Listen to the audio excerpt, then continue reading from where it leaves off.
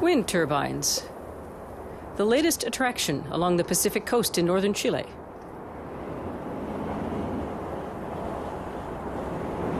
Three wind farms were built here last year. It's great that they created this viewing point, so we can see what we in Chile are doing with our renewable energy resources. The giant turbines tower over the Pan-American Highway. There are more than 80 in the three wind parks, built by companies from Spain, Britain, and Norway.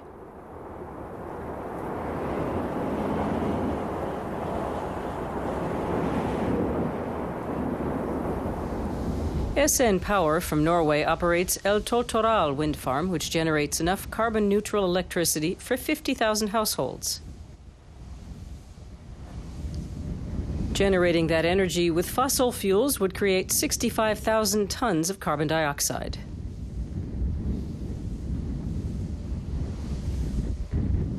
Of course, the turbines only work if there's enough wind. But here on the Pacific coast, that's rarely a problem. The wind farm's technical director, Felix Sanhueza, explains the state-of-the-art equipment. The wind speed is 9 meters a second right now.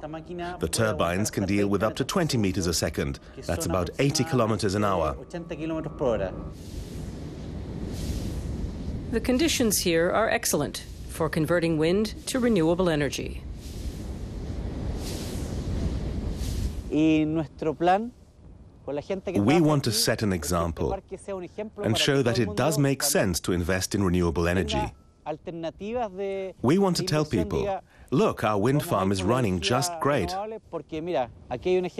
I think it would be really stupid nowadays not to use modern technology to produce clean energy and protect the environment.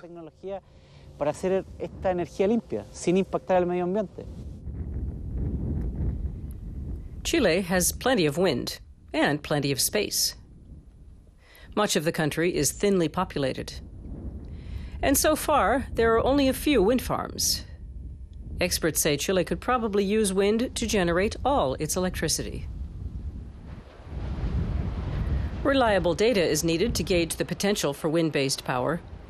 So far, measurements have been taken at existing wind farms. But now a project is underway with the help of Germany's GTZ Technical Development Aid Agency. It aims to build masts at 20 sites to measure wind speeds. Tim Patrick Meyer is in charge of the project. Basically, there are very good sites for harnessing wind energy, the entire length of the country. In the north, they're in the highland desert, at an altitude of about 2,000 meters.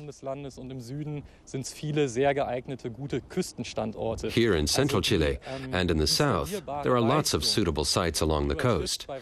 Chile could generate much more power than it needs. The wind speed data is used to generate a detailed map showing the best spots for building wind farms. On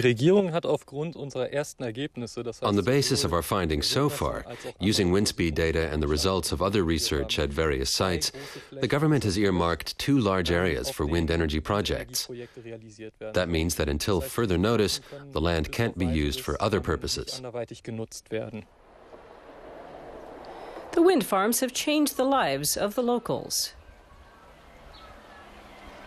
The town of Canela is 300 kilometers north of the capital, Santiago.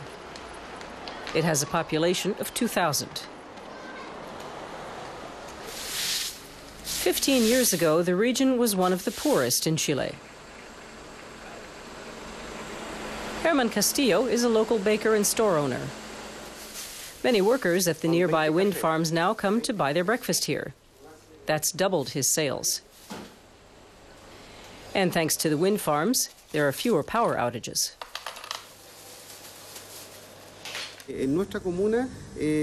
We definitely benefit from the wind farms because they provide more electricity. When I first opened my bakery, the power would keep fluctuating, especially at night. If the voltage dropped a lot, the machines didn't work, and nor could I. Entonces yo no podía trabajar con menos energía porque mis equipos no funcionaban. Drought is another major problem for the people of Canela. Rain has been scarce for the past 11 years. Farmers here used to grow fruit and vegetables. Now they depend on odd jobs to make a living. Oscar Rojas and his brothers are pinning their hopes on the wind farm industry. What we lack in Canela is rain. We have no factories, no fisheries. The rivers have all dried up. The green fields have withered. There's no work harvesting grapes. There is no grape harvest here anymore. That's why we hope more wind farms will be built in the area.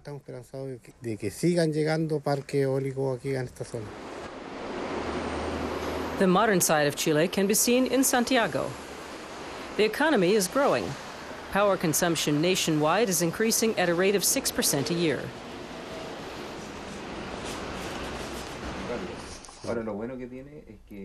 In cooperation with a local research institute, Tim Patrick Meyer analyzes the wind speed data.